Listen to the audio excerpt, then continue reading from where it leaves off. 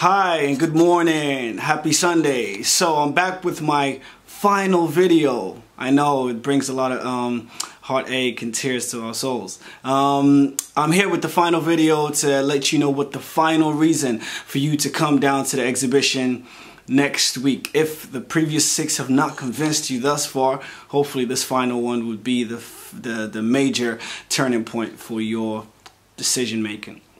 So I'm just going to recap the previous 6 reasons I mentioned throughout the week for you to kind of be on board with exactly the reasons that have already come prior to this final one. So the first one was for those who love poetry, photography, and immersive art.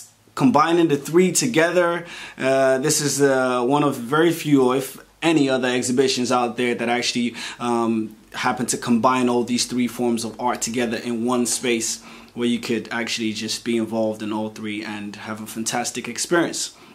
Secondly, another reason I mentioned earlier was the fact that this exhibition really celebrates and aims to kind of challenge the ideology and various social concepts that we as the Western human tribe kind of already think is what is the norm. So things like gender socialization, things like the idea and the concept of what wealth versus happiness and richness is, and things like that. And then especially to commemorate the International Women's Day last week, we talked about how that kind of merges into the celebrating the various forms of diverse ranges of women across the spectrum of the African globe and the world as a whole. Also, we mentioned freebies. I mean, everybody loves a freebie, so I highlighted some of the amazing things which you could win throughout the week. So things like the postcards, flyers, the book, the tote bags, and lots of other amazing surprises which obviously you would be privy to when you attend next week. Also, another reason which I mentioned was championing the African diaspora, not only during the Black History Month. It's something that there are not many spaces that really kind of create a forum for that kind of conversation to really happen throughout the year, and it's something that I aim to kind of shatter such perspectives that African and Black history should only be reserved for a particular time of the year, and every time else in between we kind of keep a shut eye to things like that. So this is another space that creates that forum for everyone. Also, I mentioned about the workshops which happen throughout the week. So we have poetry workshop, we have the yoga workshop, we have the creative writing. We also have a debate and discussion evening throughout the week, which obviously kind of creates a space for everyone to be able to come in and do all these various things, which prior to this might not have had the space to do that, surrounding lots of interesting images and art around them as well.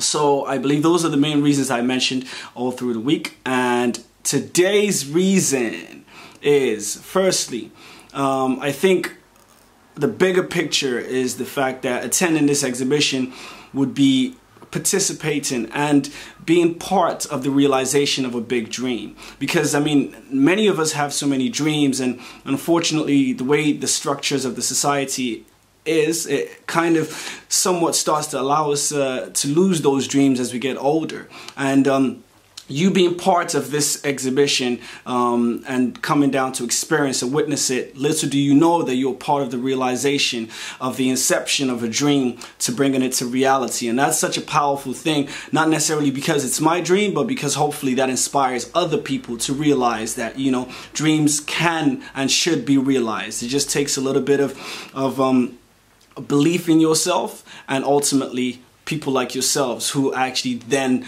are part of realization of such a dream. And also another reason, because I'm going to give you 2 reasons for today, why not, is the fact that this exhibition kind of brings about a forum to make art accessible to lots of demographics which potentially do not kind of connect to art in the same way as art is being connected to in other demographics and areas in London and in the United Kingdom. So doing an exhibition in Bethnal Green and trying to incorporate schools and students to come down and be involved is something that is something I'm really proud of, and trying to kind of help shift the perception of what art is in the demographic where, you know, art is not something that's kind of heralded with the same kind of importance in those areas. So it's trying to redefine what art is and enable it to be accessible for